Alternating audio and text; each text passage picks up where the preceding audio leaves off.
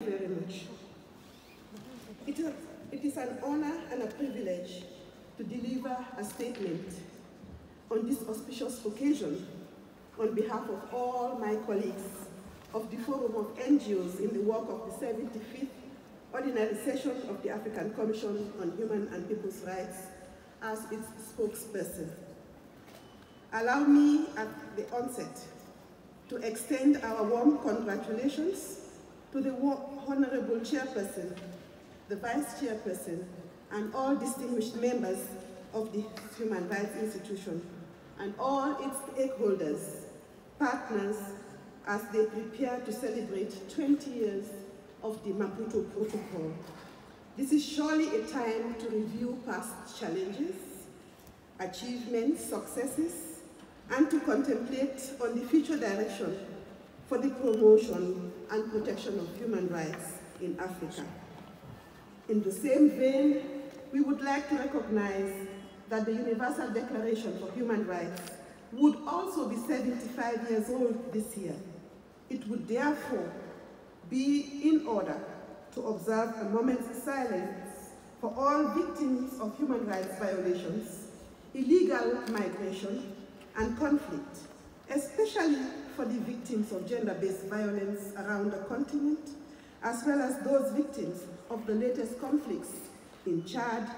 in DRC, in Ethiopia, and Sudan, and their families. We sincerely hope that their families and loved ones will find comfort in knowing that the human rights community cares as we continue to pray for the peaceful repose of the departed souls. On behalf of the Governing Council of the African Center, as well as my colleagues from the steering committee and participants of the NGO Forum, we would want to thank the chairperson and all members for the singular honor affording us this opportunity. Your Excellencies, distinguished ladies and gentlemen, the Forum also wishes to express its appreciation to the government and people of the Republic of the Gambia, the smiling coast of Africa, for the hospitality extended to participants and the continued support extended to the African Commission. Approximately 120 participants were at the forum from 24 African countries. And we have been able to come up with 7 country resolutions on Chad, on DRC, Eswatini, Sudan,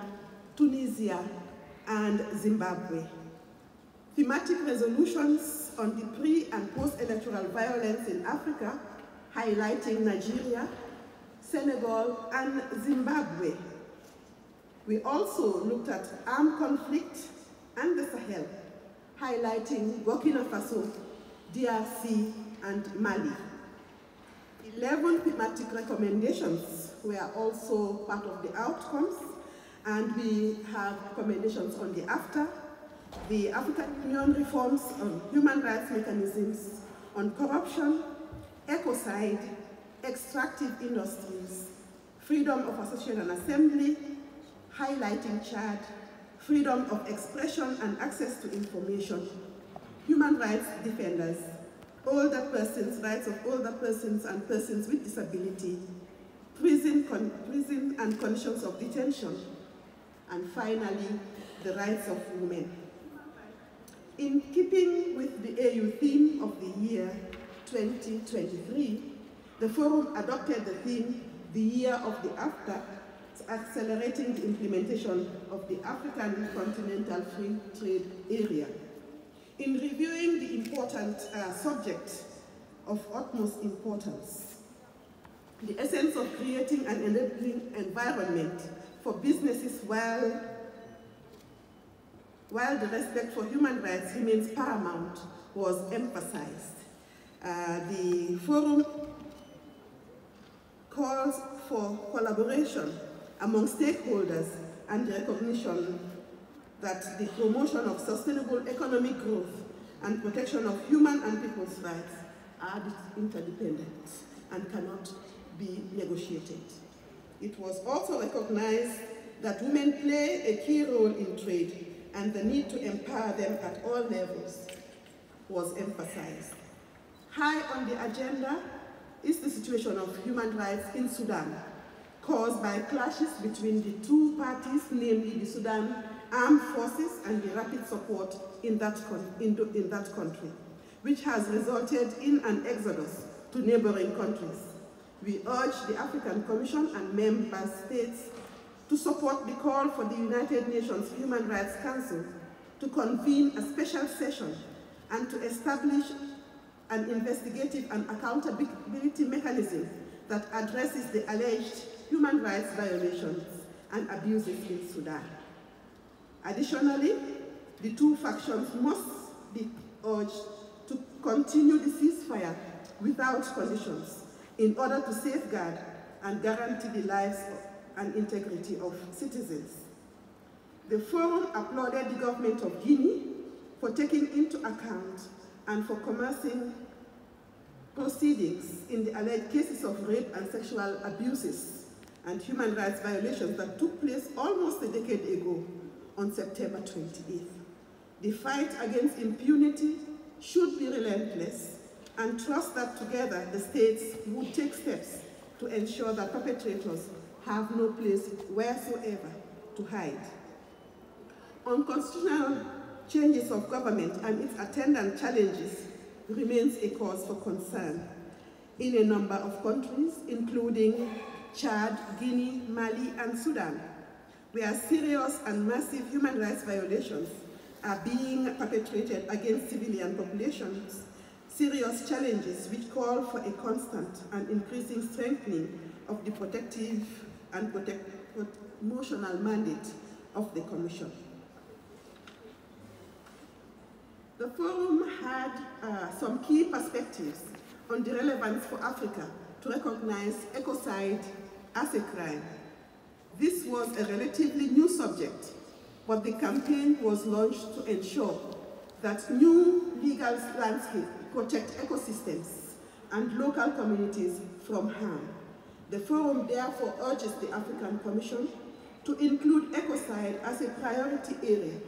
and to consider adopting it as a crime against humanity under the Rome Statutes, thereby extending accountability for severe environmental harm to key decision makers at the global level. In the true spirit of the African Union's Constitutive Act, in which the heads of states of Africa professed a common vision of a united and strong Africa, energized by partnership between governments and all segments of civil society, representatives of this forum, while affirming their commitment to the reinforcement of this partnership with the African Union and all its organs, not the least the African Commission, in the furtherance of human rights, good governance, and the rule of law. However, the forum was concerned about the proposed reform of its human rights mechanism, which without prejudice may curtail the achievement of the objectives expressed above in the AU Constitutive Act, as well as Aspiration 6 of Agenda 2063.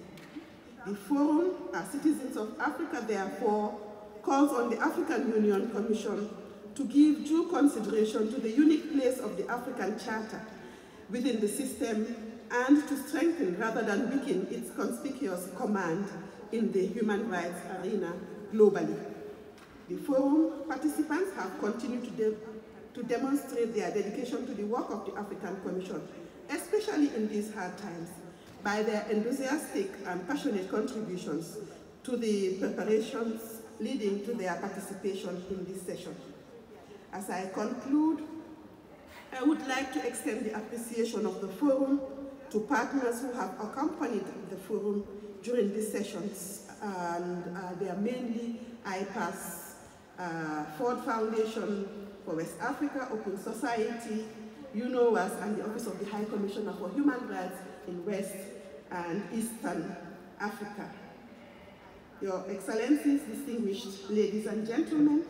on behalf of the African Center, and indeed the participants of the Forum of NGOs,